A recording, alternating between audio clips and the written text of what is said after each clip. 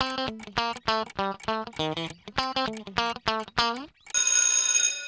today we're looking at how structures hold up to earthquakes.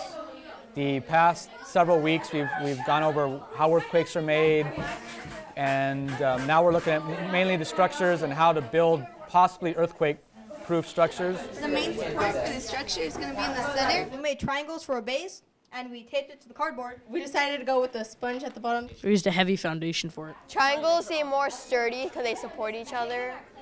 And from the buildings we saw in the examples of the show, it just looked better and more sturdy.